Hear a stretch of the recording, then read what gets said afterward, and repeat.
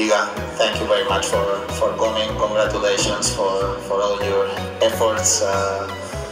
Honestly, for us, it's a huge privilege to have you here today. I know that everybody here in the academy, and students especially, appreciate so much your effort that after winning Roland Garros just a few days later you are here inspiring all the kids. Thank you so much. It's your turn, so thank you. I think this is the perfect day for that. Thank you guys for also having me. It's a huge honor. I hope you're not gonna say I should stick to tennis. But it's also a huge opportunity for me, so thank you everybody for really making this place so beautiful.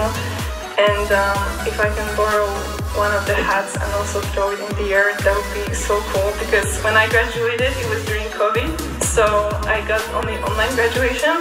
So if you guys allow me to do that with you, yeah, it's fine? Okay, thank you.